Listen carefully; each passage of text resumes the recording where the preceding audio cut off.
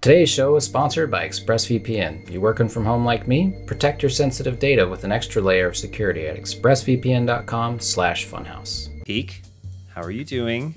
I'm well. How are you? I am well as well. I noticed you're wearing several layers.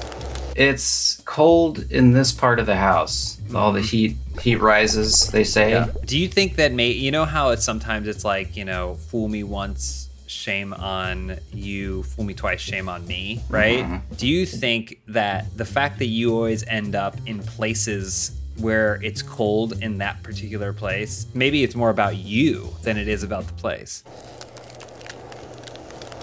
I'll have to think about that. I'm in a t-shirt, sometimes I'm too hot, I barely can put sleeves on at all. Damn it. I was just gonna say it's because I have all this muscle and so little fat, but... I once saw an episode of Baywatch when I was a kid where some guy was training so hard to be a really good swimmer that his body fat percentage dropped so low that he was shivering and freezing cold, and that's when there's the intervention happened. They were like, don't you understand? Your body fat's too low, you're freezing. And I always remember hanging on to that and going could you imagine if you were so jacked and so ripped that you were cold all the time?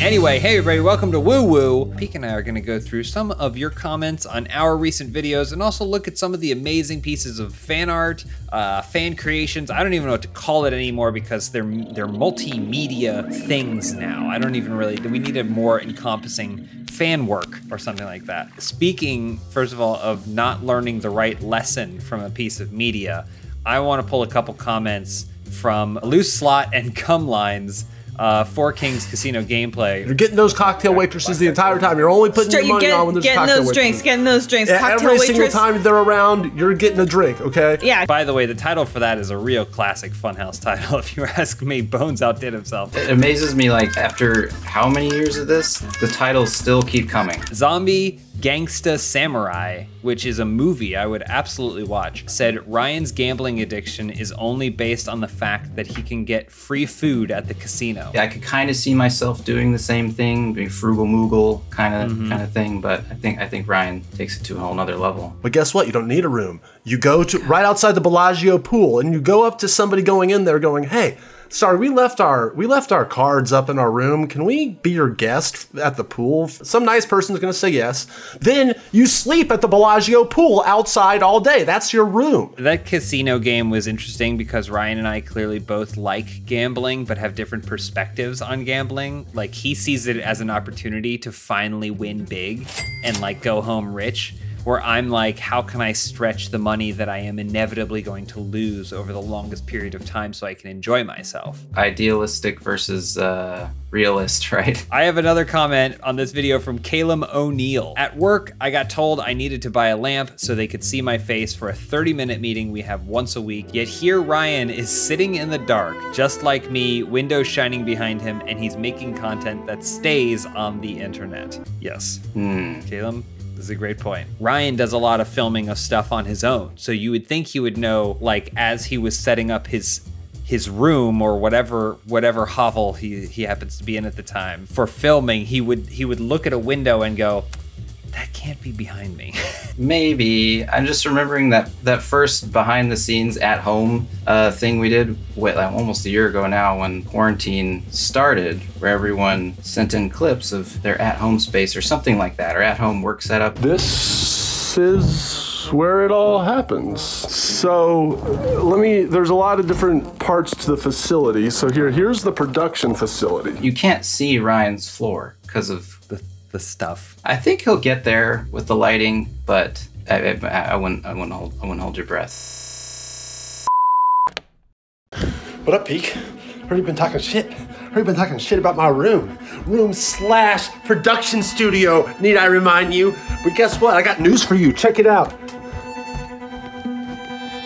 I cleaned! So fuck you! There's a video coming out eventually where Ryan tells a story about some prior living conditions that he worked in. This is when we went back into the office to film. Baby, oh baby, his situation now is living in a mansion. This wasn't the nude camp, was it? This was something else? No, this is something else. Okay. I'm sure there's plenty of nudity, whether intentional or not. We also have some comments from our 2021 Funhaus Do Your Best at Sports Movie Scene Reenactment Challenge. There's probably a 70% chance I suck at this one, but a 30% chance I knock it out of the park. Full disclosure, this was a sponsored video by HBO Max, but I think it turned out really, really funny. I laughed a lot watching it. Joe Ash, actually from Live Action, put this one together. Talented dude over there, went to work on this one. But yeah, I agree. It turned out really, really well. Yeah, and it also introduced everyone to a brand new Funhaus cast member. Jack Mack noticed Roy Chestnut is the exact person I picture if someone mentions Canada. He's the platonic ideal for a stereotypical Canadian in my eyes. Perfection. Sorry, Elise. Roy's my new favorite Funhaus Canadian. Was it established in the canon that Roy is Canadian? I mean, it makes sense. Yeah, I don't recall Roy ever saying he was Canadian, but it does make sense that he is. So I only got to meet Roy very, very briefly after everything had been filmed at the premiere, I believe it was. Salt of the earth, nicest guy. Now that I think of it, pockets stuffed full of coffee crisp bars. Oh, are coffee crisp bars a Canadian thing? Oh, you bet they are. This episode is brought to you by Stamps.com. Getting out my front door to run errands is a little complicated. Getting to the post office is a whole production for me, but I don't worry about it anymore, thanks to Stamps.com. Stamps.com brings the services of the US Postal Service and UPS right in one place, right on my computer. If you own a business, Stamps.com is a must-have that will make running the day-to-day so much easier, and who couldn't use that right now? You just use your computer to print official US postage 24/7 for any letter, any package, any class of mail, anywhere you want to send it. And once your mail is ready, you just schedule a pickup or drop it off. It's super easy, simple. With Stamps.com, you can get discounts up to 40% off post office rates and up to 62% off UPS shipping rates. So stop scrambling to find your wallet and stop wasting time going to the post office. Go to Stamps.com instead. There's no risk. And with the promo code OpenHouse, you get a special offer that includes a 4-week trial plus free postage and a digital scale. No long-term commitments or contracts. Go to Stamps.com, click on the microphone at the top of the homepage, type in Open House, that's Stamps.com, promo code Open House, Stamps.com. Never go to the post office again unless you really want to go. Josh Wee also said, Elise and Ryan are both 34? My twins split at birth theory is slowly coming together. I would watch this movie if we did twins and we were supposed to assume that Elise and Ryan are twin siblings. And I know Elise would want to be the Danny DeVito. She'd probably say something like, I want to be the Danny DeVito. We also have some comments from Funhaus back in the studio playing board games. The Journey Begins Now, which is our new Bored as Hell series. You can't defend a country with a theater troupe. Ow, my hand! I have told you before, we will not have flames being tossed around this council table. My God, at least not in the first episode. We, over the course of 2 days, so we could be COVID safe and be very precautioned, filmed an entire 8 episodes worth of King's Dilemma, which is the closest you can come to a Game of Thrones board game that isn't Game of Thrones. And I would say in some ways it's even more Game of Thrones. It was a super fun undertaking. Charlotte, Ryan, Lindsay, myself, and John Smith were all there. Dan produced it. We had Rick in studio helping us out. Everyone was all separated from each other when we could be, but more importantly, the chaos was all assembled by you, Peak. So you definitely have a certain insight into that video. I don't know if you want to pick one of these comments and sure, and respond to it. A lot of work to cut in the middle, episode 3 right now. Well done at the end there. I love when you screwed Ryan over the man.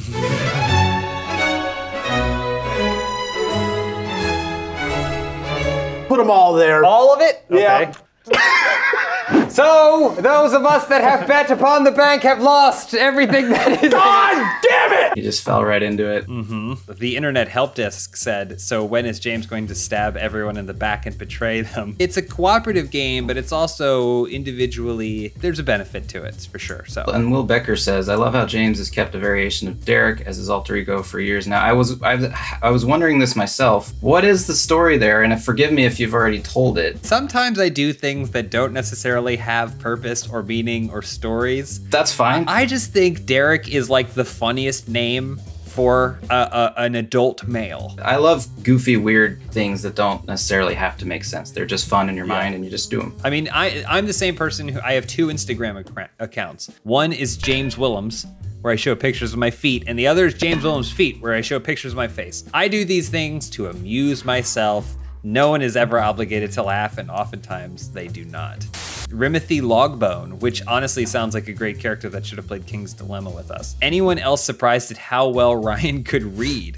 I'm really proud of him. I get where this comment's coming from, but yeah, I would say he's smarter than me, which is a low bar to, not that high of a bar to hit. He also is like always at the front of his brain. Like he's always, whatever he's thinking of is the thing he's saying.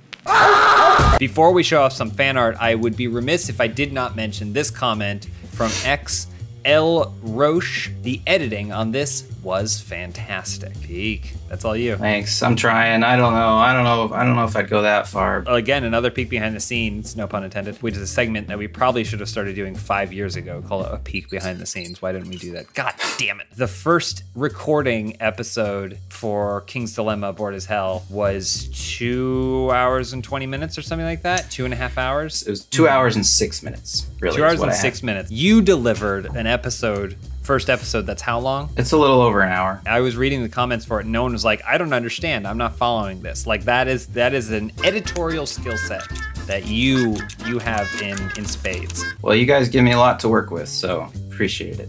We got some fan art and some fan videos to show off real quick. This is from Midnight Sun Creative, and it is very creative. It's a little Wrestling with the Week fan art. Wrestling with the Week is an AEW podcast that I do with Eric Baddour and Scorpio Sky, Face of the Revolution. And it is basically us completely destroying a whole bunch of masked wrestlers. And it's really amazing fan art. It's great action, but I also love how like interested I am in all the other wrestlers that are getting slammed.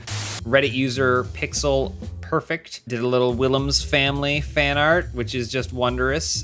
They're also at Purely Pixels if you want to see more of their stuff. But yeah, classic James face. You Google James, you're gonna get it. We got a great Benson face. You can see the little concern. We had to take Benson to the vet the other day, and that was the expression he gave us from the backseat of the car. And then Elise with her hair blowing in the wind, all very great.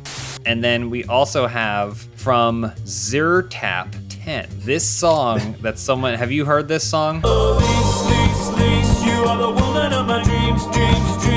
And for now, at least it seems, can't go a day without you. This was so much better than what I expected when I first clicked it. I was like, this is pretty good, actually. You know, I'll be honest with you, little weird that it's written about Elise. Sure. Yes. But I was still found like, I was like kind of like bumping to it. And then I caught Elise singing it. I was like, I think she was like making dinner or something, and she was like singing the hook.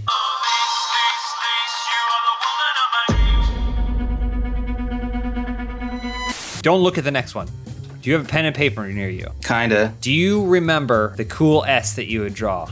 Can you draw that from memory? Oh, I bet I probably can. Go Fido Go spent hours and made a Elise Graffito, single graffiti. And no offense, Go Fido Go, but this one is incorrect. Oh, I think, this isn't it. I'm close. Oh wait, oh no, that's not it either. Dang it, I'm like 90% of the way there. What do you got? I know that's not it. I'm still stuck here. So do upper left to middle. To middle. And then go wait a minute. Upper middle to left to middle bottom. I'm not getting it. We should just move on. All right, let's move on.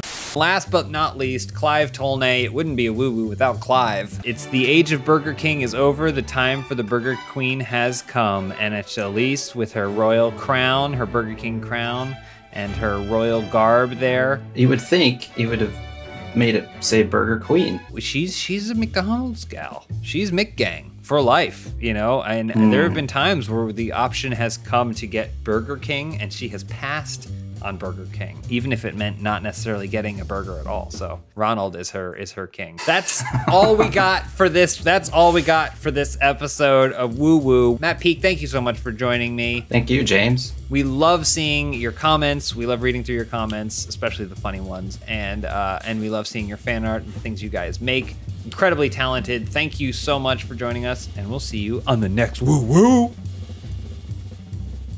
See ya. Lise, you are the woman of my dreams. And for now, at least it seems, can't go a day